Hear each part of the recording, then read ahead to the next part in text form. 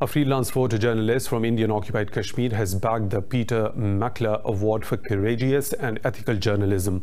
Masrat Zahra was named the winner of her work covering atrocities carried out by Indian occupation forces with a special focus on women.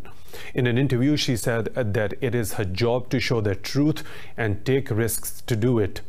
Zahra said she is privileged to tell the ignored stories of Kashmiri women caught up in a conflict zone. During her course of work, she was summoned by the police and accused of spreading fake news.